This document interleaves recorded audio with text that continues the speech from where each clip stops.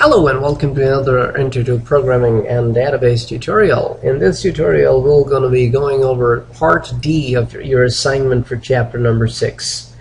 In this problem you have to display all the numbers, the sum of all the numbers from 1 through 100. Now if we were to sit there and write a very long statement like 1 plus 2 plus 3 plus 4, we're going to take forever.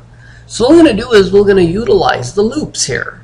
And in this loop, what we're going to do is we will going to start by 1, and then every time we're in the loop, we're going to add the next number in line. So for example, the first value of sum will be 1.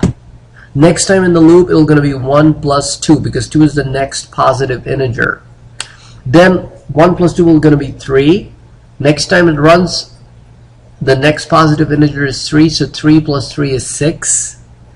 The next positive integer is 4, 6 plus 4 is 10. The next positive integer is 5, so 5 plus 10, 15. So like that, it will going to be an accumulating sum, or what we call a running total or a running sum. A running sum or a running total is something that is calculated in the loop as long as the loop is looping. So for this purpose, I've designed a form. In this form, I have a button, and I have one text box. Let me bring this closer so that you can see what I called it in terms of naming it. So the name of the button is button 1. The name of the text box is txt sum, as you can see over here in the property, in the name property. Also under properties you can see it's txt sum. Now let me shrink this so that we can write code on it. Let me double click on the button, and here we are behind the scene. So first I'm declaring a variable called sum of type integer. And the reason I'm declaring it of type integer because I am calculating sum of positive integers. So there's no point of declaring a double.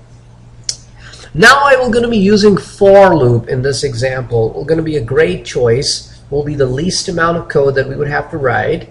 And as we have learned in the lecture tutorials, that when you are using a variable in the for loop, you can declare it right over there. You don't even have to declare it ahead of time. So that's exactly what we're going to be doing here. Is we're going to be declaring a counter variable of type integer that we're going to run from 1 through 100, because we need to calculate the sum of the first 100 positive integers. So we're going to make this counter run for those many times.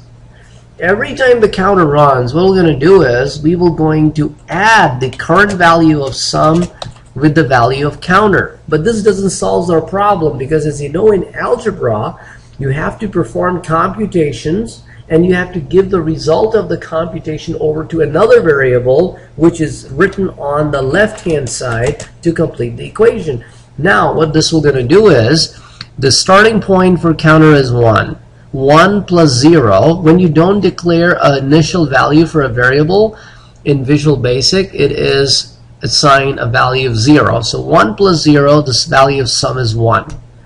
Next time in the loop, when counter becomes 2, then 2 plus 1, the new value for sum is 3.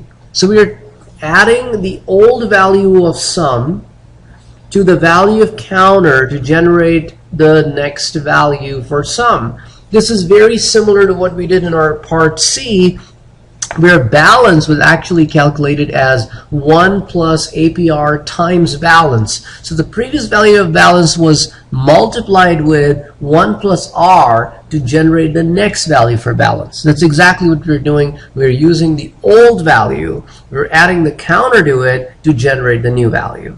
So this loop will going to keep going for 100 times, and every time it goes, it will going to grab the current value of counter, we're going to add it to the current value of sum to generate the next value of sum. This loop will automatically stop when counter reaches 100. And when it reaches 100, all we got to do is simply display the output in the text box that we have created called txt sum. We'll simply display the value of sum. So now let's try running this program.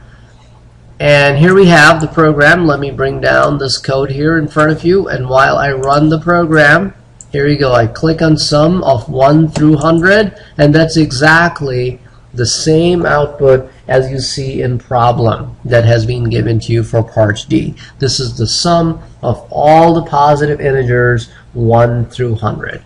Hope you would have enjoyed this tutorial. Catch you in the next one. Let me know if you have any questions.